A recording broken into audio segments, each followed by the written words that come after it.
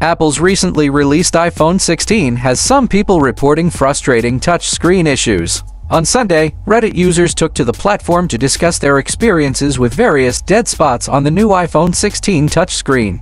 Some comments suggested the area around the camera control button was exceptionally prone to problems. These issues prevent swipes from occurring in iOS settings and also affect certain unspecified apps.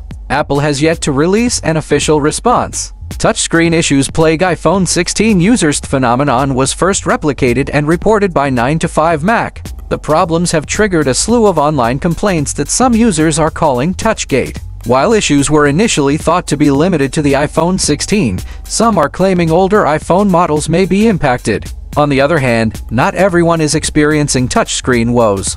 With its release, the iPhone 16 promised some exciting new features.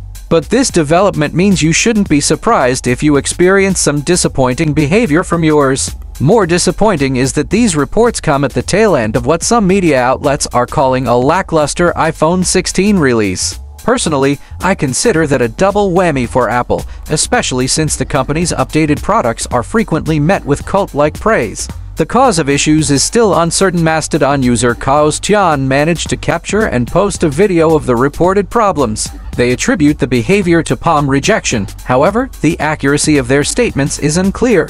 Additionally, the site MacRumors suggests that the behavior may be related to the iPhone 16e's thinner bezel design. Others are blaming iOS 18.